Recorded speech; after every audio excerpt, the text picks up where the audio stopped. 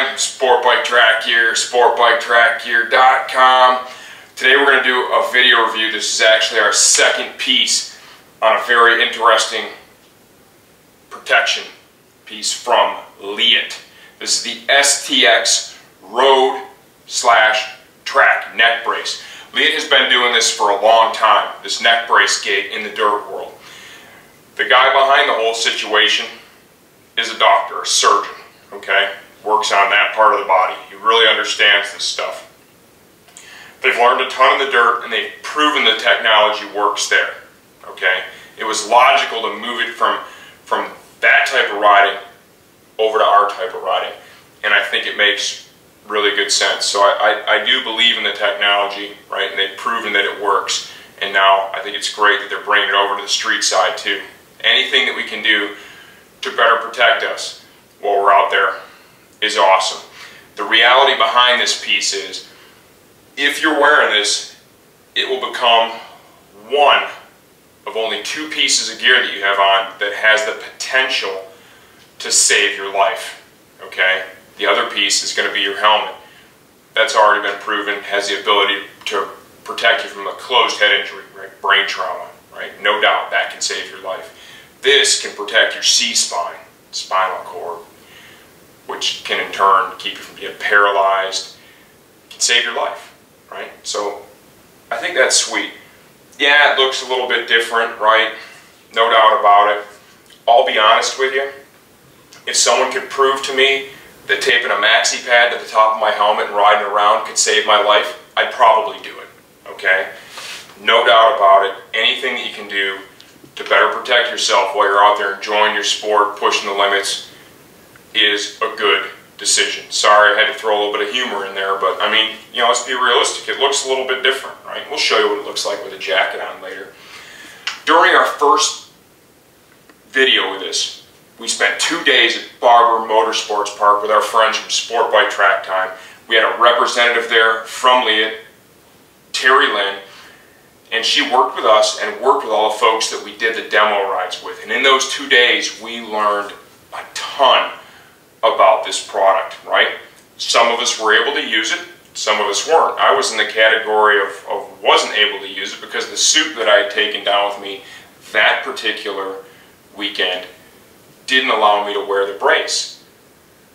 If this doesn't fit right, all that wonderful potential it has to protect you and save your life, it's out the window. Forget about it. Not going to happen. This thing has to fit properly. Same way for the dirt stuff, right? This isn't a necklace.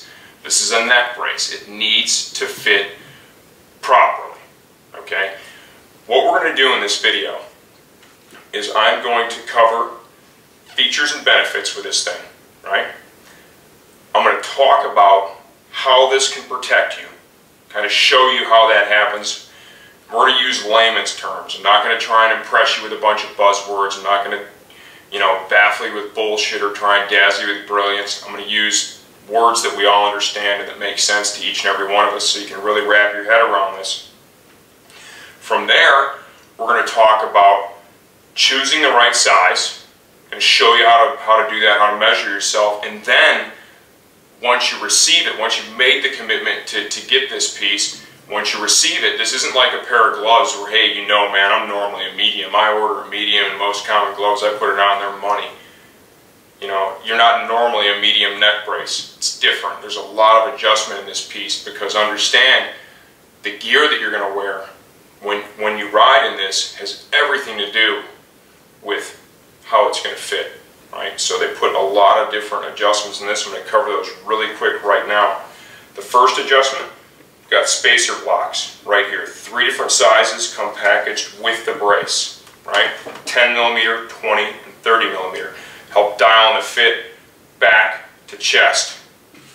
Second level of adjustment, right here at the traps. We're all different shapes, all different sizes. Some of us have, you know, developed trapezius muscles. Some of us are more square across the top of the shoulders. What you can do there is if your traps are a little bigger, you need the brace to sit down more, you pull these adjustment blocks out and ride without them. That's going to be different for everyone. And we're going to show you how to determine whether or not you would leave those in or take those out. Another level of adjustment is, you want to zoom in right here, Josh. Basically, you flip this lever up, and you need a tool to do it. You're not going to do it with your thumb, okay, because it locks in place really neatly. And you're able to slide this aluminum portion of the strut forward or backwards to once again change, right, the chest to back. The final adjustment is done right here. There's a wedge in here that can be moved around to help dial in the fit of this. Once again, we're going to cover that in detail. If you decide that you want to buy one of these, watch that part of the video because it's going to be really key after you receive the brace that you go through all those steps and make sure that it's right. Okay, I've already told you, this has the ability, this could possibly prevent injury, possibly save your life. How does it do that? What's the technology? Alternate load path technology. Simply put, when this thing is fit to your body properly and you're wearing a helmet that interacts with it correctly, right, and you take an impact, it can move the energy, right, from the helmet to the brace to an area of your body that can deal with it. Your chest, your trapezius, your back, and it takes the shock away. It removes that energy transfer from hitting your C-spine. So that's the whole idea there. Protect the neck, move the energy, move the impact to another area of your body that can deal with it and reduce the chance of injury. The directions that this is able to do that in are really simple. Laterally, side, side. Let's kind of run through one real quick. You've got your helmet on, you've got this thing fit up just right. Your head takes an impact on this side, pushes your head over.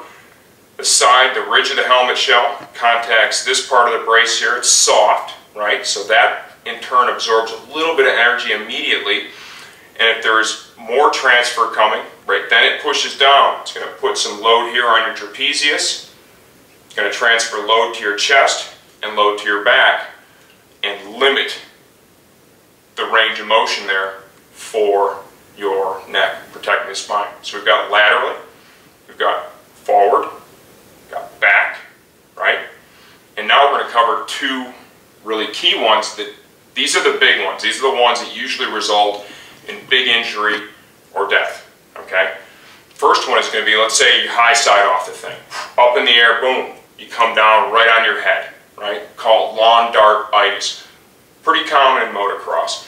What happens in that case is your helmet hits the ground, your helmet then hits the neck brace. The neck brace transfers the energy to your body in the areas that we've talked about, right? And it prevents your spinal column from being crushed. That's huge, and you can clearly see how that can happen, right? The next one is going to be taking an impact from the front that almost tries to force your head right off your shoulders, okay? Like I said, there's all kinds of cool buzzwords for these movements. We're just going to avoid those. From the front, push your head right off your shoulders. Notice this ridge here on the back of this brace. The idea there is that as the helmet's trying to be pushed rearward, the ridge catches the base of the helmet and slows that process down, moving the energy to other parts of your body that can accept it with a far greater, far reduced potential for injury, okay? Like that, I believe it all makes perfect sense if you really think about it like that. So from here forward, if you've seen this first part of the video and you're like, you know what? This is something I'm interested in. I could see myself wearing this. What we want you to do is this, okay? Go to our STG website, pull up the Leatt size chart, okay? I then want you to get cloth tape measure that can measure in centimeters, okay? Next, get out your riding gear that you're going to normally wear for your upper body, okay? When I say upper body, I'm talking jacket or suit, along with any protectors you would put underneath the jacket or suit. If you're going to wear a chest guard, have it on when you do the measurement. If you're going to wear a back protector with your suit or your jacket, have that on too, okay? Now, take your measurement, right, with the cloth tape. I've already done that for myself, and we're going to show you that next.